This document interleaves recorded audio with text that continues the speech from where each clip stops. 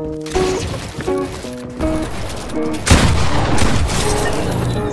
guys, so in this video I'll be showing you how to do the effect you all just saw.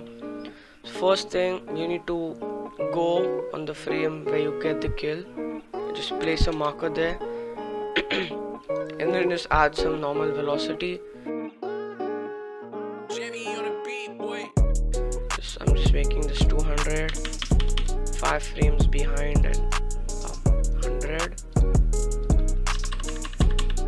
and then 5 frames ahead and 50 again. Now from where you get the kill, you need to go exactly 30 frames behind.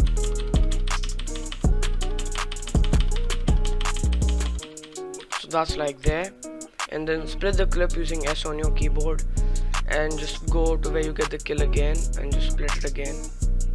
Now you need to search uni.rgb. You need the universe plugins for this effect, so just drag this effect here and animate this and go all the way to the end and make this 100. So you'll have something like this, and then now you can just add some pre-shake which will make it look better. Just add this, and X shake, just make everything 0,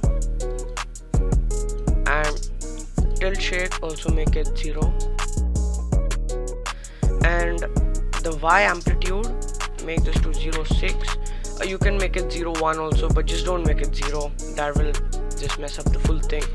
And the frequency, just make it like max, and animate the Y amplitude, go all the way to the end and just make this like 90 or something, and turn on motion blur too, make this like 700. If you think that's too much shake, you can obviously just make that less by just going here and making the amplitude like 50, something like that.